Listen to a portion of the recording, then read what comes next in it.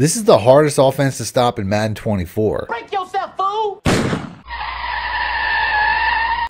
it! It has explosive run plays. Run.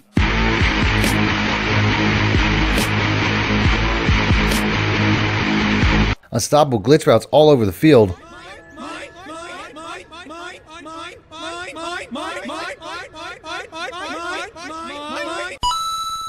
Pray you get another one of those. That was definitely supposed to be an interception. And one-play touchdowns versus every defense in the game. Thank you. So if you want to see one unstoppable offense I'm using to get results like this, This game is crazy. stick around after the intro. For the fastest, cheapest, most reliable coins on the market, check out my coin sponsor, MMOXP.com, and use discount code MONEYSHOT to get 5% off your order. Link in the description below.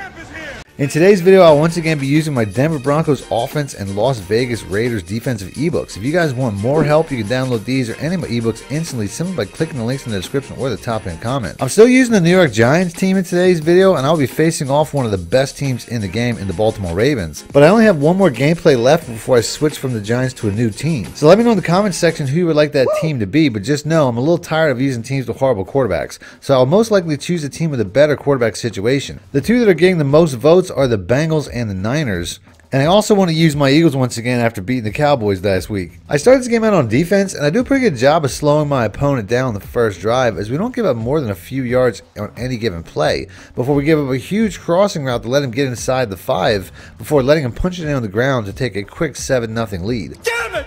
The offense that I'll be focusing on today's video is once again my I-form close offense, as I've already made several videos about this scheme, and I think it's probably the best ball control offense in the game. And this offense is perfect for a team like the Giants, since their running back is so good, but their quarterback is horrible and constantly overthrows passes. So I will need a run-heavy approach for this game. My audible plays are still the double outs, as these speed out routes will get open outside of any defense except cover 2 zone. The PA tight end leak, as this is my one-play touchdown against every defense in the game, and my last passing audible play is the PA deep cross go, which is the play that I'm going to be focusing on most in today's video. My last 2 plays are for my run plays. One run play for the inside and the zone weak, and my 5th and active play, the halfback stretch, so that I have an outside run play as well. For my substitutions, I put out a tip video last week about an exploit that was accidentally created in the last patch, where you can put a tight end at either receiver spot, and it guarantees that the adaptive AI read and react run defense will be turned off for the entire game. And since I have a fast tight end in Darren Waller, I will put him in this position here,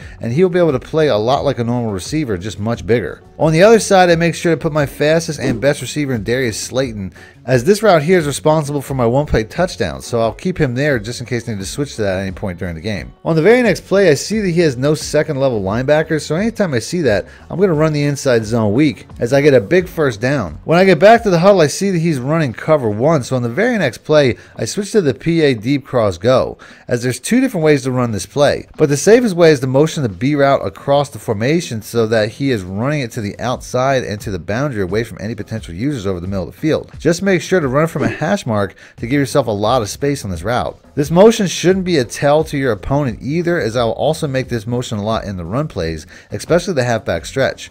Against zone coverage, the streak will pull back any deep zone in the area, but against man coverage, I just have to make sure to throw it in the break. And look at the huge instant separation we get despite the fact that we're running this play with an 89 speed tight end against a cornerback. From here, I make that motion again, only this time I snap the ball before he can get set all the way across the field so that I can help seal the edge better with the halfback stretch as we get into field goal territory. And now we go back to pounding the rock, as running the ball is really the basis of this scheme. And we get all the way down inside the 10 before I get to the 1-yard line on 4th down, and I decide to switch offenses and put all my faith into Daniel Jones in a quarterback sneak. I haven't put my blocking to aggressive, as I've heard a lot of people tell me in the comments that this helps in these situations. That's a fucking lie! But this is Daniel Jones we're talking about here.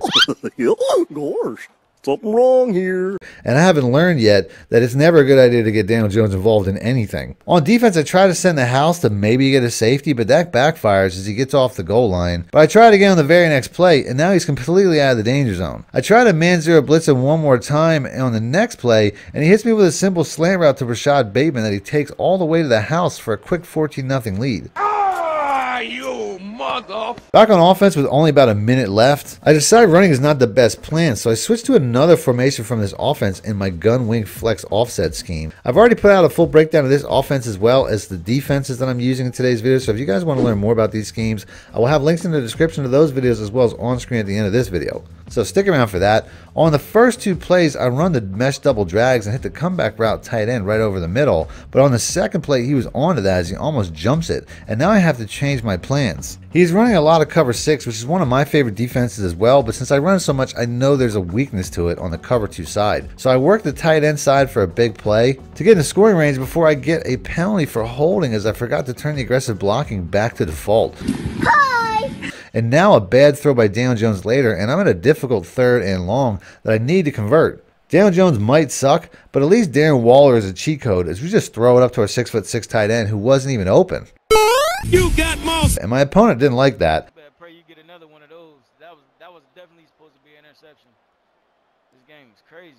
That was a pick all day. As we go into halftime, down 7. He tries to do an onside kick to start the second half, and I will take the short field, as we go right back to running the football before we get the same deep crosser wide open, only to see Danny Dimes missing by a mile.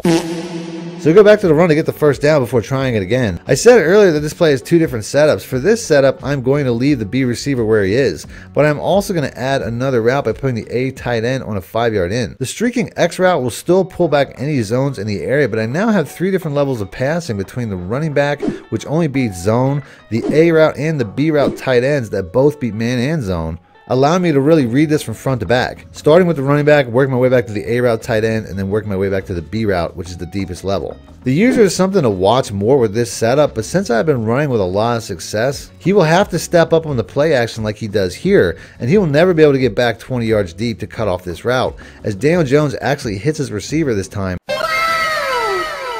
tie the game.